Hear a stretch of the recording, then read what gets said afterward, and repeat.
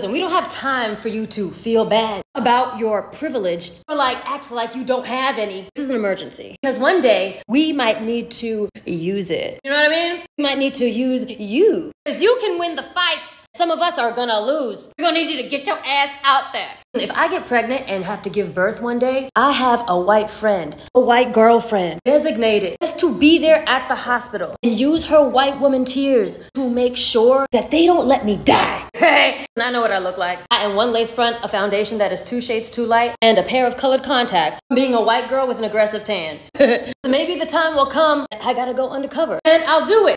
If it's a worthy cause, of course. This is also why I don't wear wigs. It seems to erase most of the DNA that isn't European. How could the ancestors abandon me so easily? That same white girlfriend, walking down the street together and we see cops. This happened, by the way. Walking down the street and we see cops. You know what she does? She turns the white woman up even more. Oh my God, officer.